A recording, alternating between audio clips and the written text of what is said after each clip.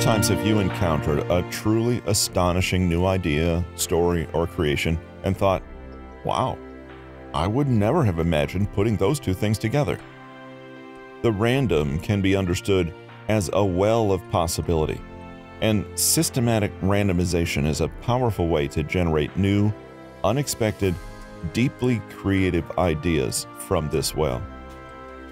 You may have heard about techniques such as free thinking, free writing, free association, all strategies that attempt to unhook the mind from what it already knows, take it out of its usual ruts, and invite it to run loosely through concepts that might not ordinarily find themselves in one another's company. Being deliberately and systematically random is a way to access and generate new ideas and think far outside the box. But how exactly do you do this? Creativity has a lot to do with tapping the resources that are already available around you, be it objects, places, or people, among others, and discovering gems that may be hidden in them. To do so, you'll need to compel yourself to consider the common in unusual ways and combine ideas in a random fashion to give you the most chances of uncovering interesting connections. This is why another way you can generate ideas quickly is by forcing yourself to sample varying things and ideas, as well as experiment with connections randomly. There are a number of techniques you can use. Play shiritori. This technique utilizes the Japanese game of shiritori to get your ideas flowing. Shiritori is a game where you start with a word, then think of another word that begins with the last letter of that first word, and on it goes. Say you're trying to conceptualize the theme of your next office party. If you start with the word retro, next come up with another word that starts with an O, such as opera. To boost your brainstorming, simultaneously come up with ideas while you think up the next word. For instance, consider how opera may be applied to an office party. Would you consider having a party inspired by the feel of a 17th century opera house, complete with a musical ensemble playing classical music and partygoers in theater play costumes? Note the thoughts associated with that second word, and then keep going with the shiritori technique by next coming up with another word that starts with the letter A, the last letter of the word opera. Again, think up how that word may apply as a party theme. Don't be critical of each idea as it occurs, just let the words flow one after another and allow them to inspire you. Keep this up until you've generated a good number of ideas, then later evaluate each idea to figure out the best one. Try random input.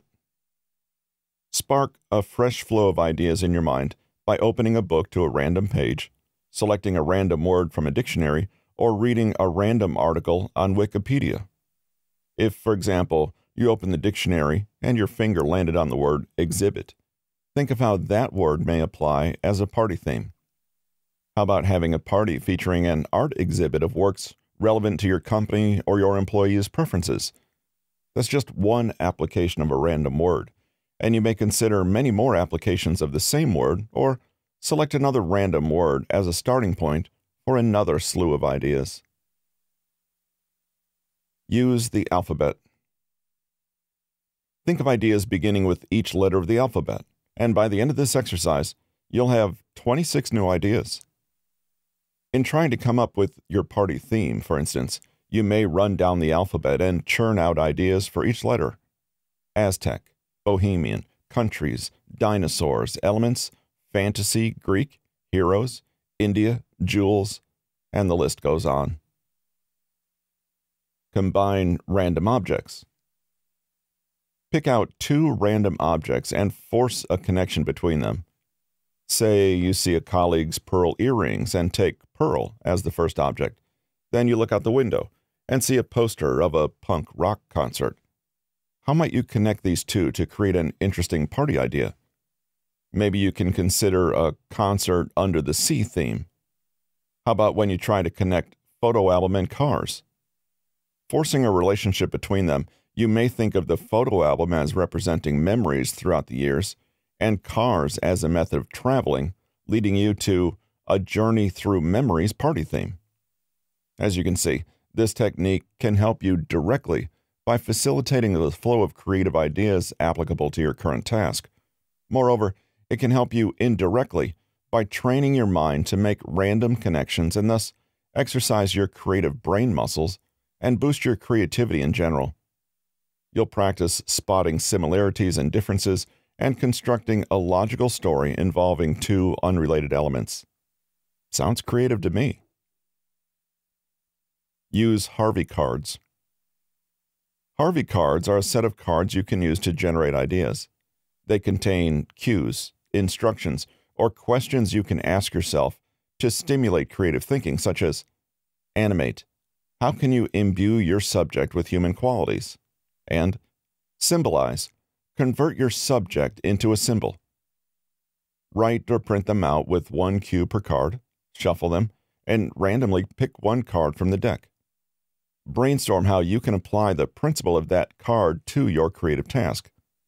Repeat this process over with the other cards, and avoid skipping cards, even if you find them hard. Aside from these two, other cues you may have in your Harvey cards include the following: contradict. Reverse the original function of your subject. Superimpose.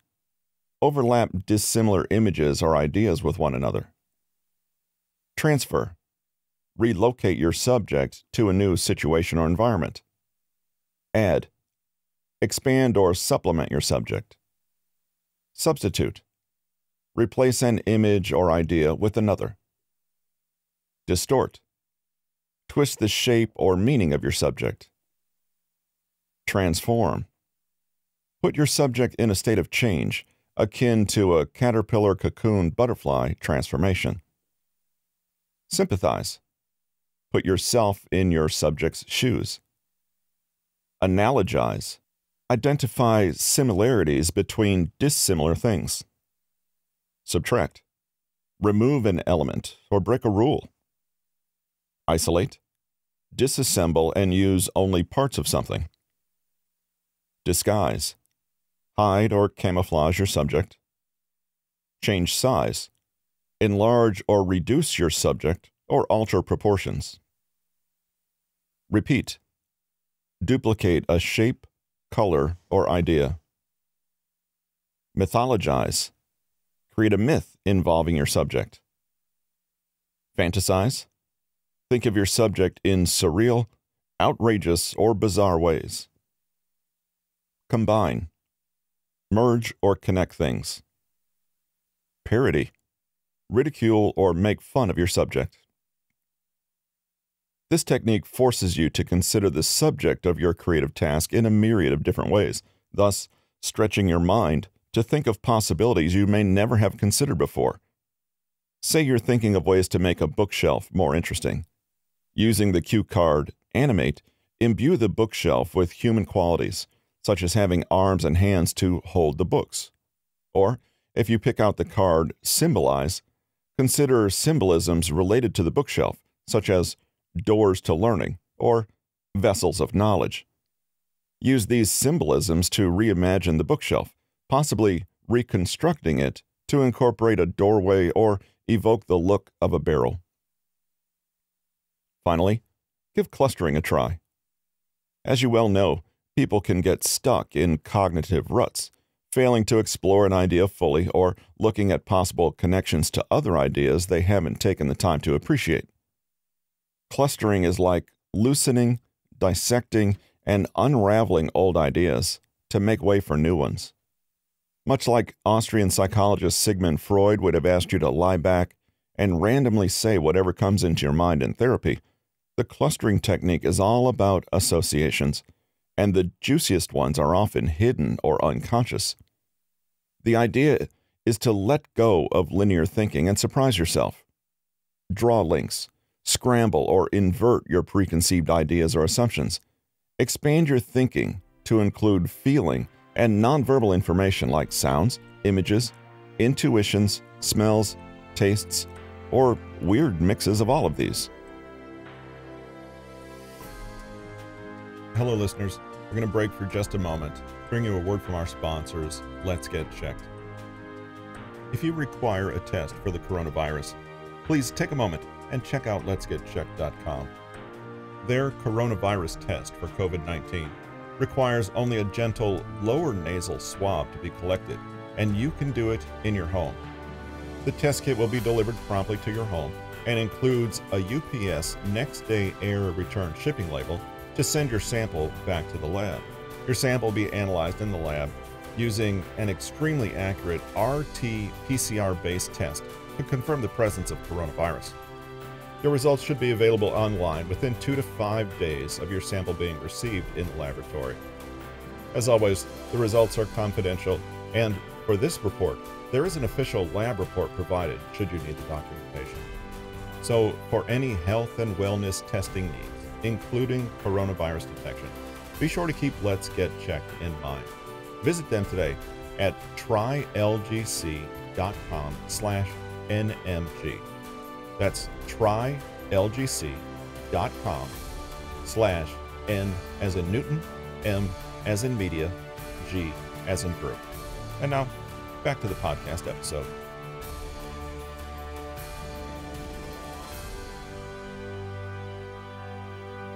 The best way to understand the process is through concrete example.